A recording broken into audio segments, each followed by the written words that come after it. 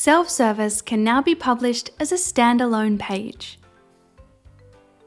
This allows shoppers to track orders, request refunds and cancellations, and report issues without needing to open chat. A link to this page can be included in website footers, order confirmation emails, and automated messaging like macros and rules. A standalone self-service page is simply a help center with Shopify connected and self-service enabled and no articles. Standalone self-service pages are created automatically for all accounts with an active Shopify integration.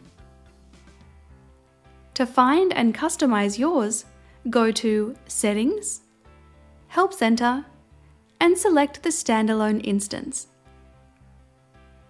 Click Preview to view your page and find the URL.